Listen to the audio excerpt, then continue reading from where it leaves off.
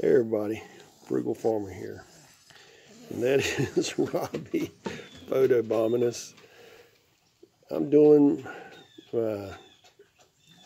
hummingbird feeder maintenance. I'll take and soak. This part comes loose from that, and then those two parts, a basin from that red part, come apart. I'll soak those in a mixture of 1 part bleach, 3 parts water, and I'll pull it out and just let it dry on its own. And I'll do that 4 or 5 times. And then I'll clean it again real good and put it up clean. When I get it out for next spring, I'll do the same thing. And then I'll clean it up real good before, let it dry before I fill it up with sugar water for the hummingbirds. And this keeps it pretty clean. Thanks for stopping by. Come back again when you will. Share, comment, like, hit that subscribe button. Robbie's Hitman. Sorry.